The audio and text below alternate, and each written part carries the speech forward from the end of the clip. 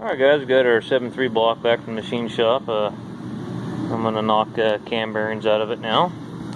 I got new cam bearings. Show you my cam bearing installer here. Basically, it just comes with various sizes. You'll pick the size that fits your cam bearing, and this will go inside of your cam bearing. This will go inside your cam bearing installer and remover, and you want to line up these. Hard to hold this in. Line up these splits here with the splits in this. You'll tighten this down. This will expand this, and it'll expand all this to fit the cam bearing tight. But to get all that in there, this will come with a long. You can screw this rod onto this one. I've done some. I just did an N14 here, I don't know, 2 or 3 months ago. I put cam bearings and a new cam in it, and it did that N14 coming. So it'll do truck engines, it'll do tractor engines, or pickups, or cast cars. I mean, $150 at Summit Racing. I mean, you can't beat that. So I had an engine that I sent to a machine shop out of a 3126 cat motor, and I didn't have this tool. And the machine shop put the cam bearings in, and I didn't check them. And when I rebuilt the engine, put it all back together, it starved the rockers. There's 2 holes in a 3126 cat motor that feed one feeds the cam bearing, and one hole feeds the rockers and everything on the top end of the motor. And we fired it up and ran it, and it ran good and lasted about 5 hours. And I had to buy about $6,000 worth of rockers, and I had to buy a cam, and so ever since then I put my own cam bearings in. I'll never. They didn't line the oil holes up. They had them 180 degrees out. I don't even know how they could do that, but the feed hole, you know, from the oil gallery, it wasn't lined up.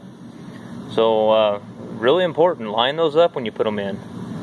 But I'll get set up here, and I'll show you guys how to remove these and put them in.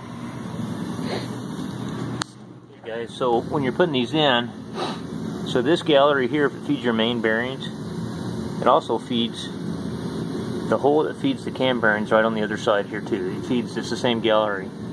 So what I did, if you look down, you can line up your cam bearing holes with these, and then once you put it in, just sometimes you might have to take your cam bearing installer out 2 or 3 times to make sure your depth is right, to make sure you're lined up. You can also look down this hole with the flashlight and see if you're lined up. It is critical to have those holes lined up. The cam bearing hole itself is a little bit bigger than the oil gallery hole, so there's a little bit of forgiveness there.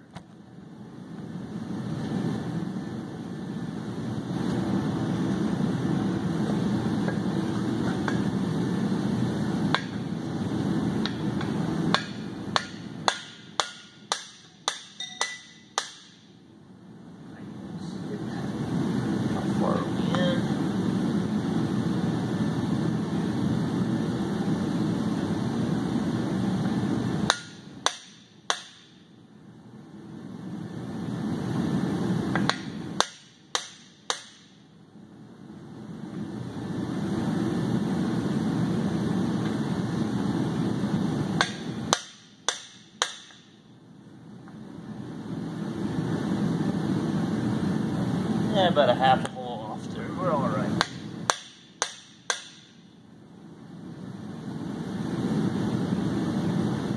About a quarter of a hole to go, and then we're lined up.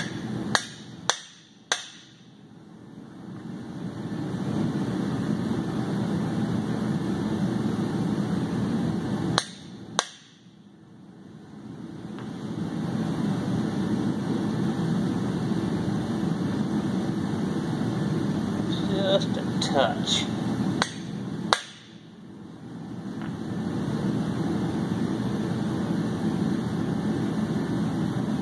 I'm happy.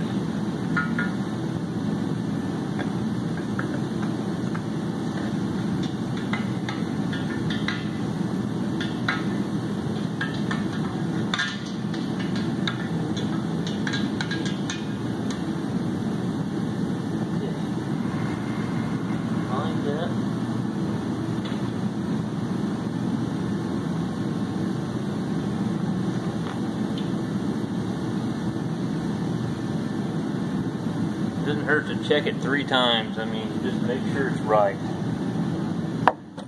Remember, the front bearing is wider than the back bearing. Cam bearing. Okay, here's where you put the oddball in, the wide one at the front. And these cam bearings got these little notches. To be honest with you, I'm not quite sure what they're for. I don't know if they're directional marks as to which way the bearings go in. I think that's what they are, so you know what side to put them in from, what side's the front. Because I just paid attention to the way they came out, and that's the way they were when they came out. This notch was at the front. I'm pretty sure that's what it's for, because the oil hole is offset in the bearing. It's not centered in it, so that's exactly what it's for. That notch is to tell you that that's at the front.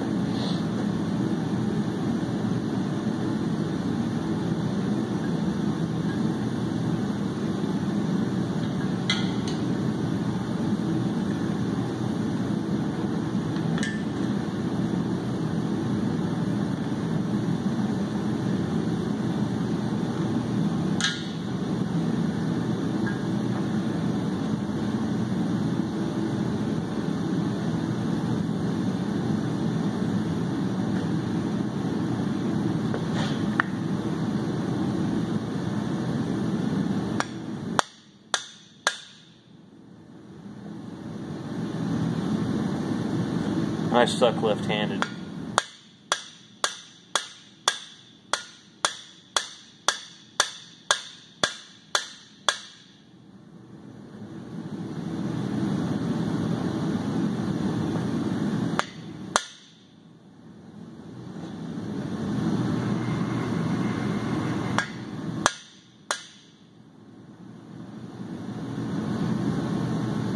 Just a touch more.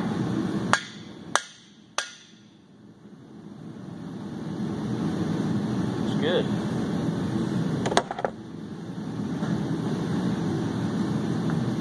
Okay, all cam bearings are removed and installed. Let's turn over and check our work.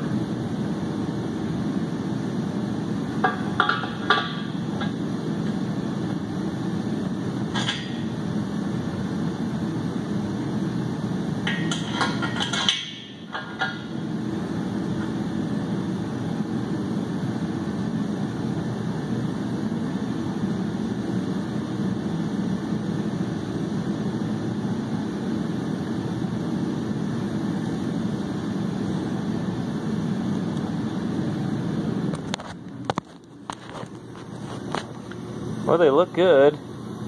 All the feed holes are lined up. These are the holes I was telling you you could look down and see if your holes are lined up. But we got all our cam bearings in now. It's time to, we're going to put our lifters in, put then we'll put our cam in, and then we'll start putting our, actually we'll put our piston coolant nozzles in, torque those down, and then we can put lifters and all that stuff in too. And then we'll have to start putting our cam in and put our crank in there. So, alright guys, so I'll be back. We're going to put a cam in one of these 7.3s. You don't need to heat this. You gotta, I know these are about, I think I paid, I can't remember, 150, 175 bucks. This is the big posi lock puller. It works, I mean, it's an awesome tool. But just get you a posi lock puller, and you can press them off too. The press seems like they want to break the gear half the time. It doesn't want to, I mean, you got to really make sure in the press you're on that square and you're not hitting your thrust plate on your cam. But I'll just show you here.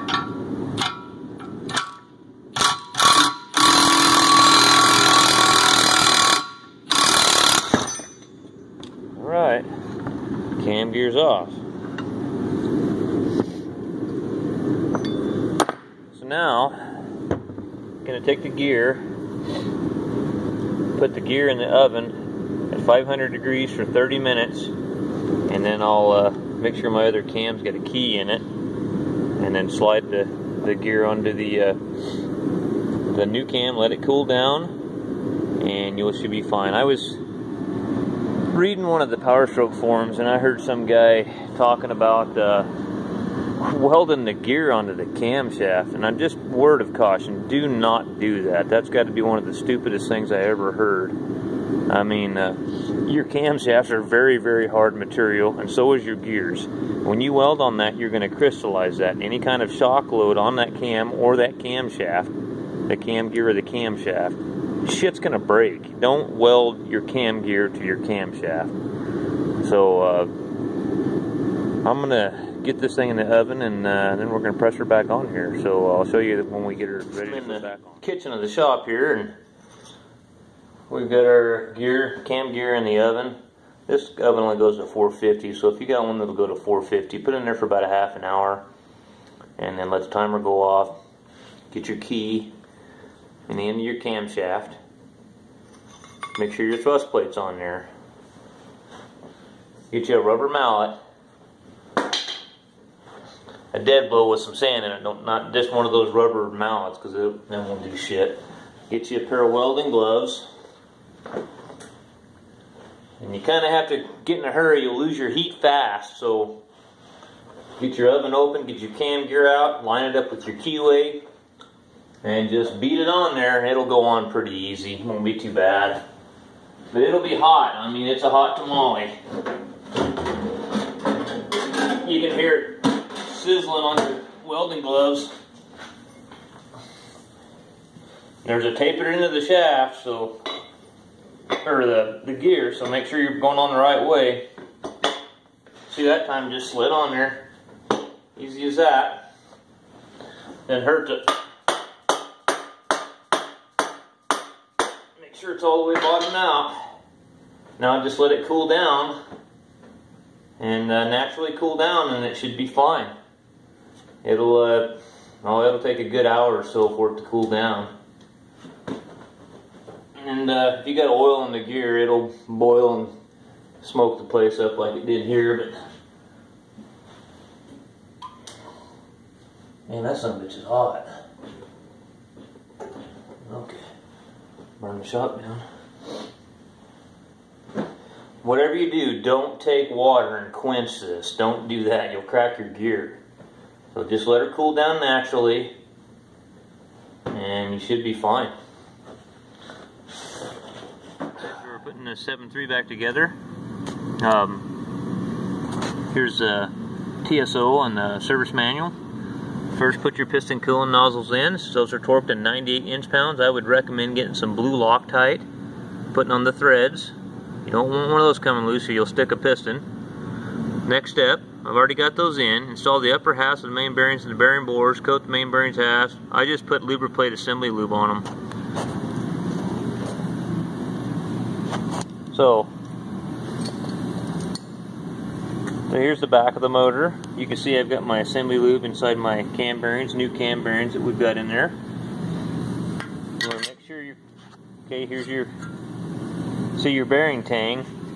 There's the slot and the bore, because you want these, your upper bearings, or actually these are your upper bearings, because the engine's upside down, but the lower bearings have no oil feed hole. Here's your oil feed hole. Number 5 is going to be your thrust bearing. Most engines like Cummins, they use the thrust bearing in the middle most of the time, but these Powerstrokes, number 5 is your thrust bearing. And we'll go ahead and get the rest of our bearings. Just roll them in.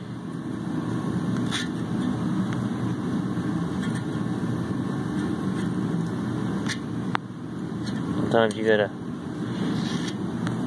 mess with them and get them in there. Just make sure they're just nice and centered in there.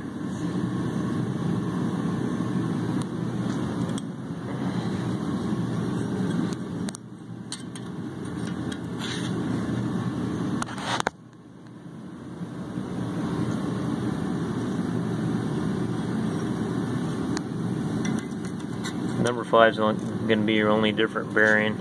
The rest of them are all the same. I'm missing one bearing shell. Here it is. See, here's your lower bearings.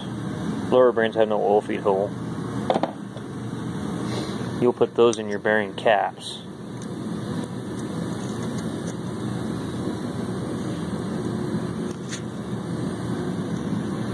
Verify that all your oil holes are showing,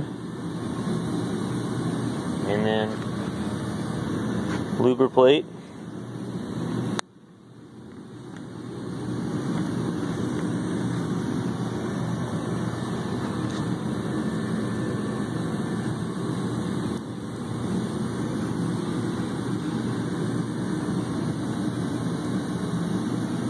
Okay, we're going to shove our crank in there now.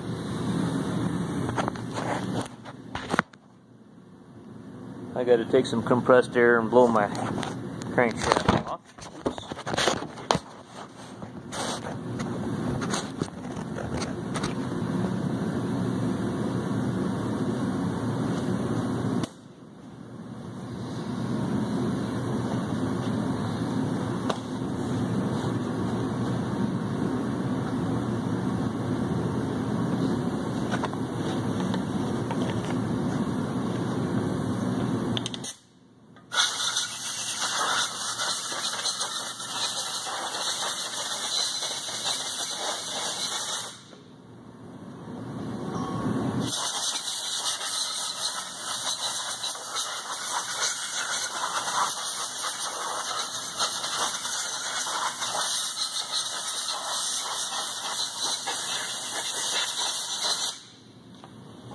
It doesn't hurt to take some assembly lube and lube up your main bearing journals either at all. You don't want problems when you're cranking on it and when it first starts and there's no oil pressure. But most of the time, to be honest with you, on these power strokes, it takes so long to get the high pressure oil system primed that you usually don't have any problems. Usually the whole engine's got oil by the time it finally starts. Just leave your main bearing journals up real good with this assembly lube all the way around it. And then what I do, I've got a strap and I'm going to use a serpentine belt to pick it up. It's fairly heavy. It's nothing like a truck crankshaft. Truck crankshaft, I wouldn't be doing this. I'd be grabbing my crane, most definitely. And what I do is just wrap it around the rod journal. Try to get kind of centered on it.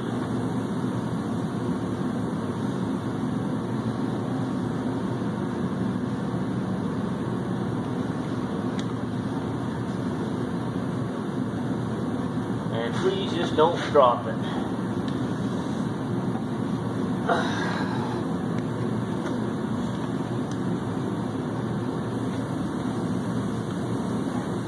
It's pretty heavy. You want you to kind of sit there and rest it on that.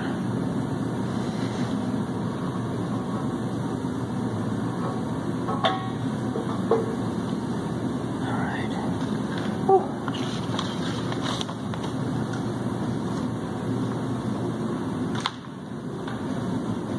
Got something kind of going on here.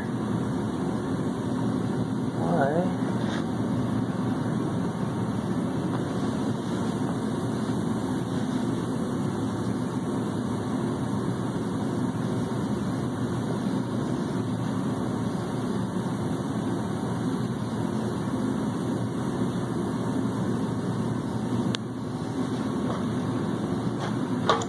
There we go.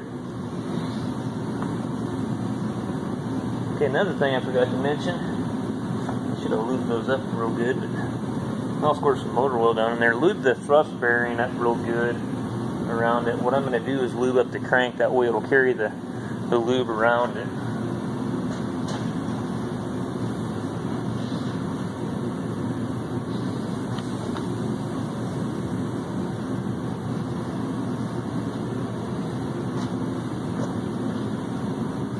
Make sure everything, you can turn that crank with it in there, but be careful, it'll try to roll your bearings out.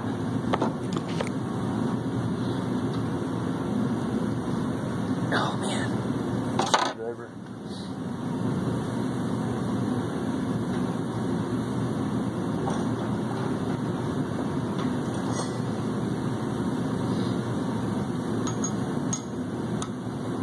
There we go. Bearing partially rolled out on me. Alright. Now we'll get our main bearing caps. You guys look at that. Everything's in there. So now I'll get my main bearing caps all set up and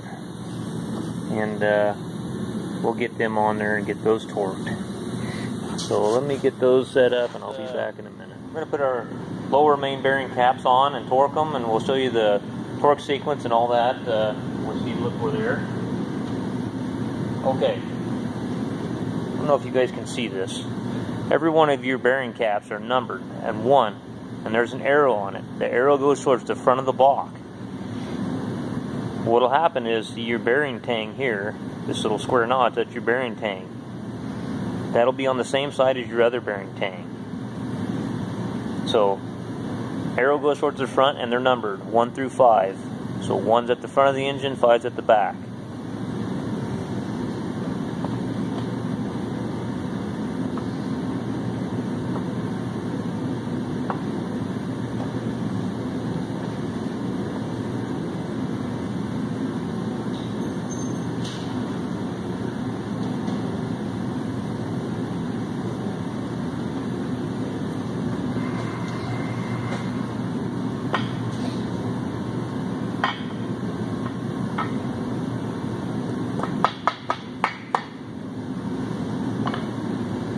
There's 2 short bolts and 2 long bolts.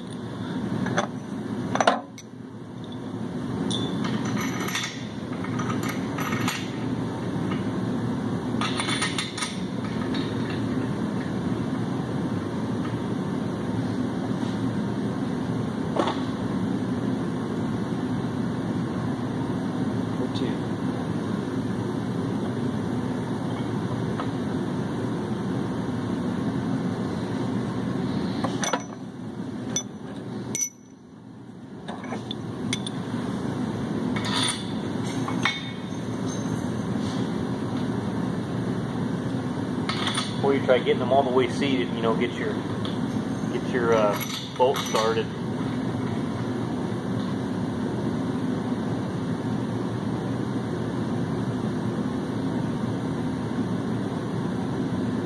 And if you had a crankshaft problem, you really want to go. That's a whole different subject. You really want to start going over and mic and everything.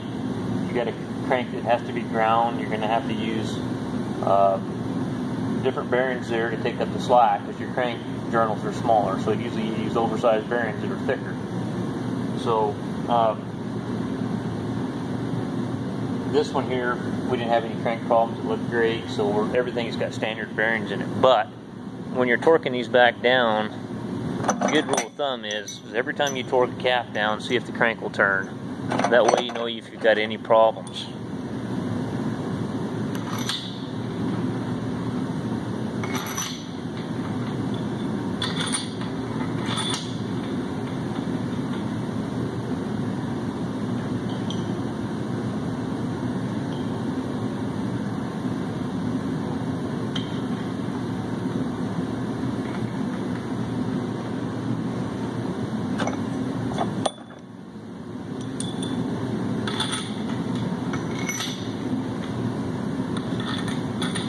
Don't, you know, you can take them to where they touch with an impact if you want and run them down, but don't cinch them down with an impact. Unless you like doing a whole lot of work for nothing. And on this one here, number 5, there's the upper and lower thrust bearing. And lubricate this thrust surface with lubriplate real good too.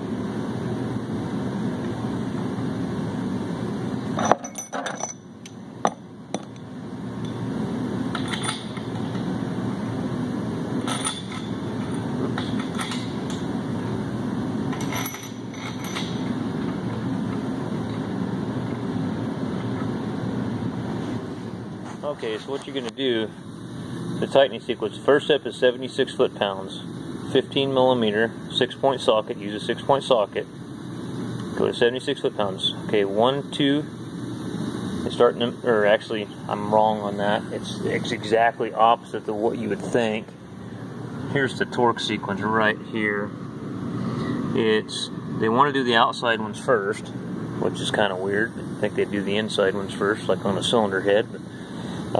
So you go 1, 2, 3, 4, start in the middle of the crank, and then you can go to either side. I mean, whatever your preference is, and then same thing, you know.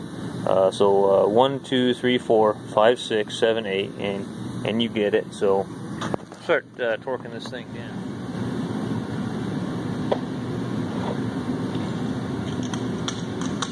Okay, so we started out 76 foot-pounds. I like to just run my bearings down to the bearings get seated up.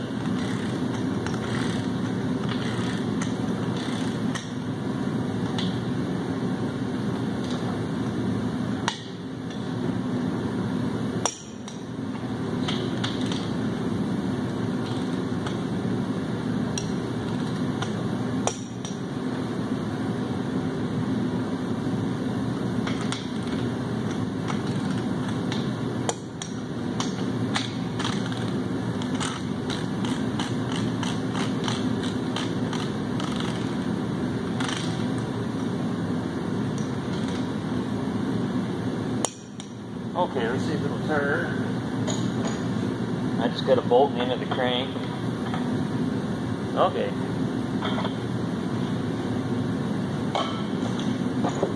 So we'll go to the next one over.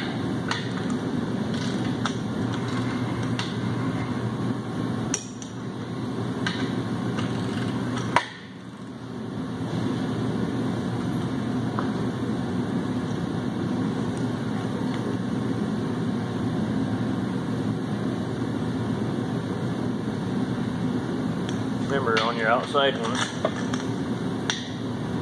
and your outside ones is the one you want to do first.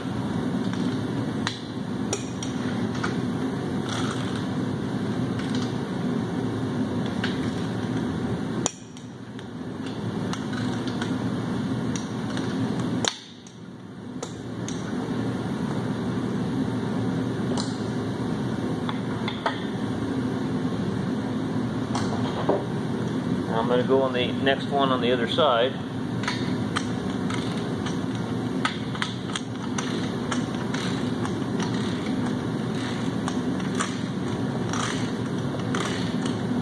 Of the center one.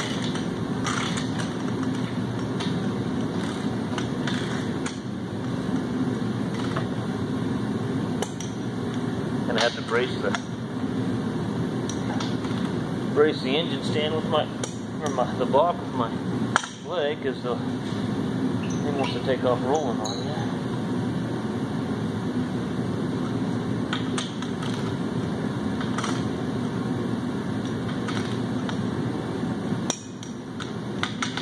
I'd recommend you spending the money and getting you a pretty decent torque wrench.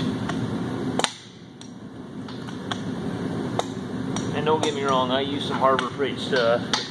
It usually gets thrown in the service truck, then I'm not too worried about losing it. But when you're doing stuff like this, it's pretty critical that you're pretty well dead on. This is a snap-on split beam torque wrench. I like these split beam ones because you don't have to recalibrate them as much as the old spring type. And I don't buy the digital ones because I'm always in a service truck and they just get the hell beat out of them, and those digital ones won't hold up in the service truck.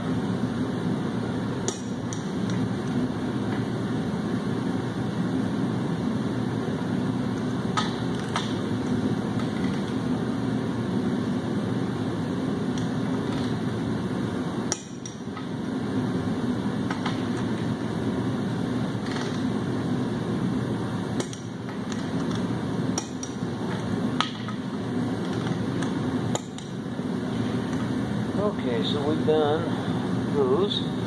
Now Last one, number 5. Let me make sure it turns. I almost broke my own roll. Oh yeah, that thing feels really nice.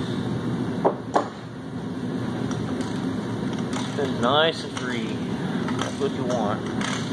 But if you get any, crank problems, I had a John Deere engine one time, and the seat hole on the water pump had plugged up with dirt and shit. So instead of the water leaking out externally, it was a gear-driven water pump. The water blew the seal out on the inside and it went back into the pan. And it eventually came over the top of the piston because they didn't know it was leaking. And it hydraulicked the motor. So I'm trying to remember, it bent a rod really bad. We put another rod. We basically were going to put another rod and we were going to rebuild the motor. We put it back together. The first thing I did was just like this. I put the crank in it. And I torqued my first bearing down. And the crank wouldn't turn. And long story short, that thing had seized so hard that it had stretched the bore in the block, and we had to take the block in and have the whole block line bored, and we put oversized main bearings in it. But you ever get anything like that, you really got to check stuff out.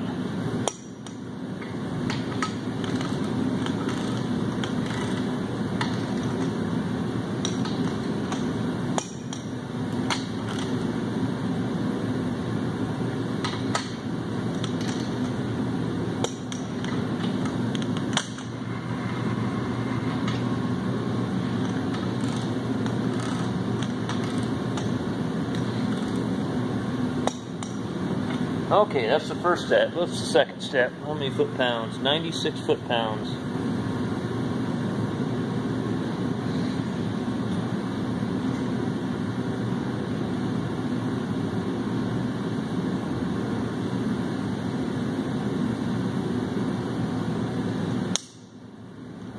And same thing. Same sequence. Better make sure it turns though.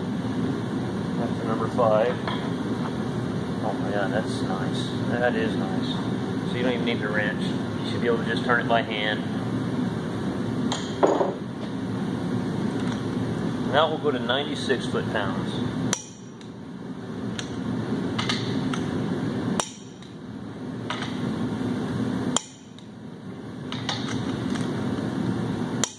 Which isn't a whole lot more than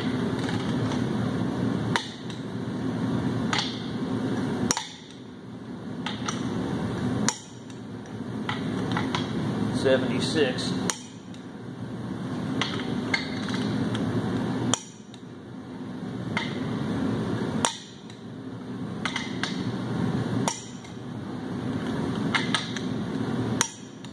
If you're ever worried that you forgot one, it don't hurt a bit to check them all. Check them all 2 or 3 times.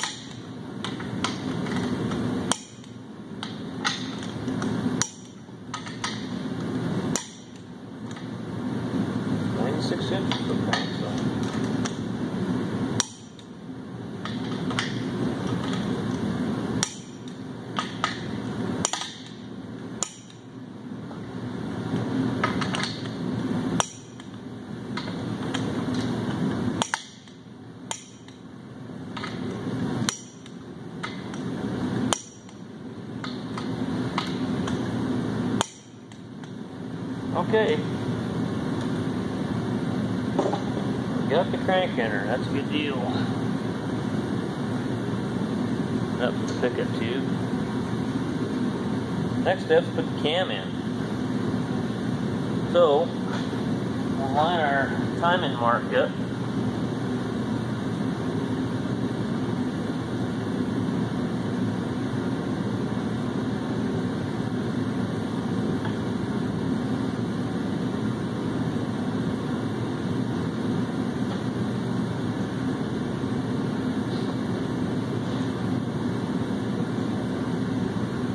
Your cam up really good. Put lubricate on every journal, every cam lobe, every cam journal. It doesn't hurt to put it on everything. Climbing.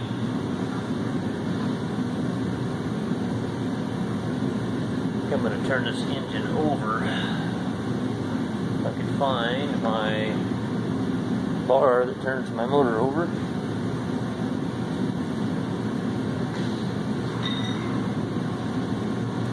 So we can get our timing marks lined up correctly.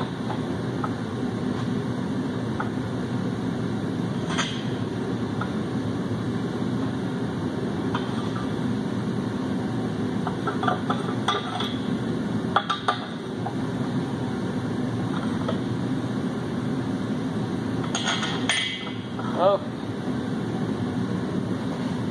the old cam under now. You got to be really careful with these, not to screw up the cam journal or the cam lobe.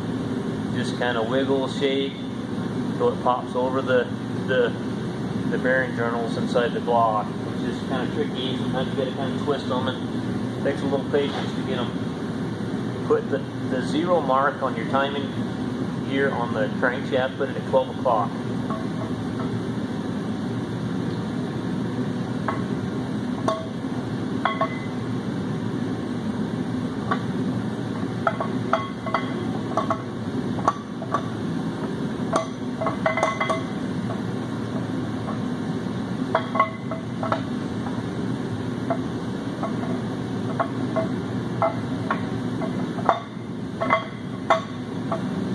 Okay, you'll kind of have to lift up on the last one.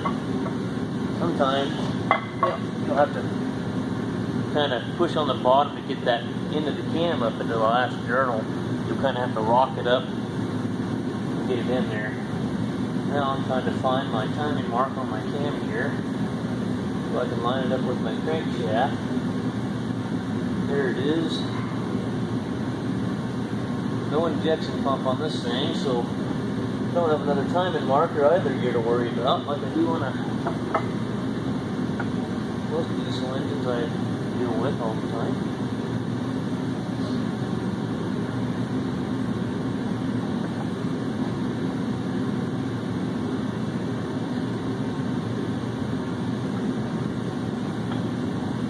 I am 1 tooth off.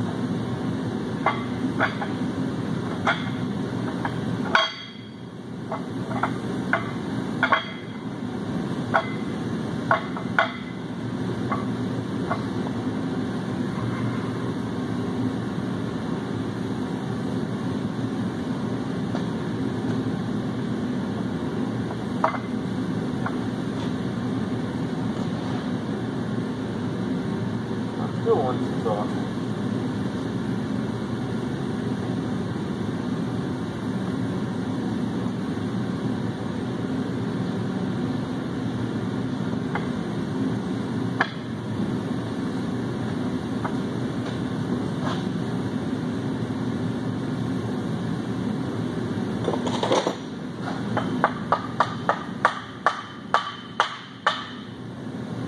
Once you get your gear started, that's a beveled gear, tapered gear. It's not a straight cut gear, so that's why I grabbed my mallet and just kind of tapped it in.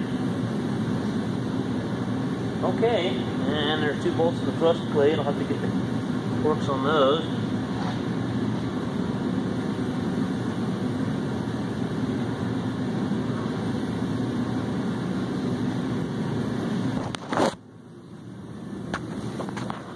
Okay guys, we got our timing marks lined up, cam and crank are installed, thrust plate bolts.